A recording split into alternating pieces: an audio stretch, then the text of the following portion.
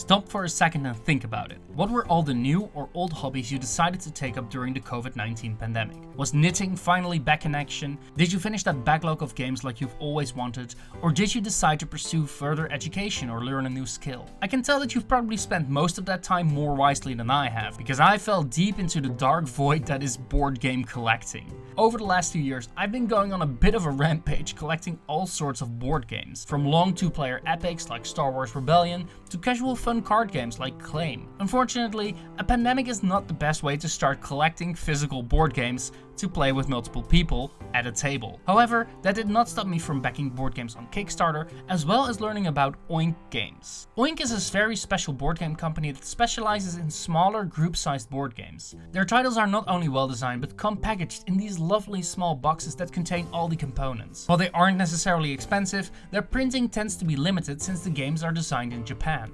When they announced the digital collection of a selection of their titles with free future updates adding even more games to the mix, I was immediately interested. Let's Play Oink Games may just be even better than playing the actual board games themselves. Let's first quickly go over what is in this collection.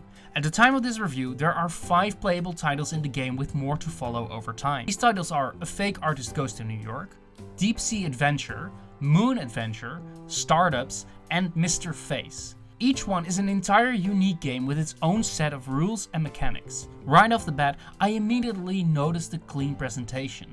While the collection isn't as polished as Nintendo's own 51 Clubhouse games, I did really like the combination of the visual presentation and the physicality of the pieces. Even in the selection menu, all the games are displayed like they're boxes, with the accurate description and summary on the back of the box. Each game is accompanied by its own musical theme and design, such as Deep Sea Adventure's aquatic ambient soundscape and the building pressure in Moon Adventure. There's also a ton of character icons to choose from for your profile, and overall, the game adds to the charm by allowing you to communicate with other players through emoji, which can be pretty hilarious. So what are the games themselves actually like? My personal favorites here are probably Moon Adventure and Startups. In Moon Adventure you play cooperatively with other players and try to gather supplies from the moon before oxygen for any of the players runs out. It is a very tense and exciting game that really puts communication and teamwork at the forefront of the experience. Panicking as your oxygen supply runs out and the oxygen supply depot gets destroyed due to bad luck never ceases to be the true "oh crap" moment when played with a group. On the opposite end of that is Startups, a game that sees you bidding on companies while trying to gain a majority monopoly and having the players that don't have the majority paying up the difference. It's fast-paced, always feels balanced, and can shift suddenly when it becomes a stare down between 2 players betting for the majority. That is not to say that the remaining games aren't fun on their own. Deep Sea Adventure works on a similar premise to Moon Adventure, but is more competitive.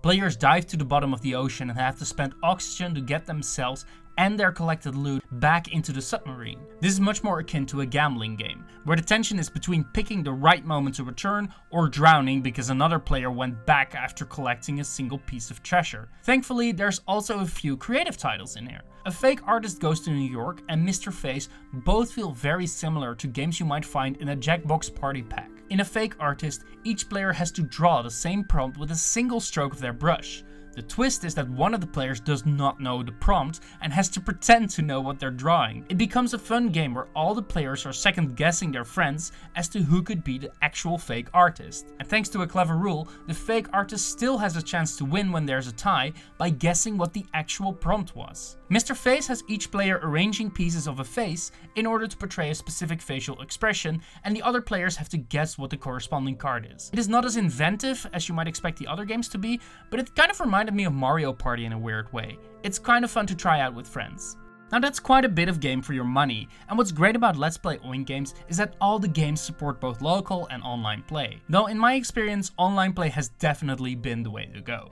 See, certain games aren't compatible with local play due to their nature and mechanics. Startups, for example, can only be played online or with your own Switch screen. due to the fact that each player needs to draw a hand that's kept secret from the other players. Likewise, a fake artist actually asks local players to close their eyes one at a time before deciding who will be the fake artist. While I trust my friends to actually do that, it does feel like not every game has made that perfect transition to a digital board game. Though I should say that playing a game like A Fake Artist Goes to New York online is a much more streamlined experience than the actual physical board game. When played in real life, it requires one player to remain neutral, and that player divides the roles between the fake artist and the other players. So you do gain one additional player by playing this digital version of Oink Games. That also adds to the value argument. Most Oink games cost between $20 to $25 due to their limited printing and high import costs from Japan. With this digital version, you have a great way to get familiar with these games without immediately having to spend a lot on each one. That said, I should add that ever since getting into Let's Play Oink Games, I did buy nearly all of the games in this collection for my own personal board game nights. Some things never change, I suppose. The final downside is that so far the online servers haven't been as active as I wanted them to be. It's not too surprising, since this isn't as high a profile board game as say Wingspan or even 51 Clubhouse Games. But finding a table to join and getting the random players involved ready to start the game didn't go as smoothly as I was hoping. Thankfully I got friends together and we played for nearly 3 hours and tried each one of the games. One of those players despises board games, but he came around and wanted to play more of Mr. Face, Startups, and A Fake Artist Goes to New York in the future. So if you can get multiple friends to buy in on this collection, you'll almost certainly have a great time with it. If you're by yourself, however, be cautious that the fun could take a while to find online. Let's Play Oink Games is an incredible value for money.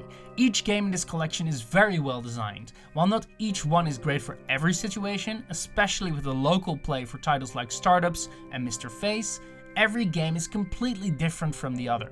And heck, the game will be supported with free updates over time that will add even more Oink games to this collection. I'm hoping that titles like Ninetales Panic, Imposter, Hey Yo, Modern Art, and Troika will be added eventually. Oink Games makes some of the most fun board games you can buy, and by having them this accessible, I'm certain I'm going to be playing them for years to come.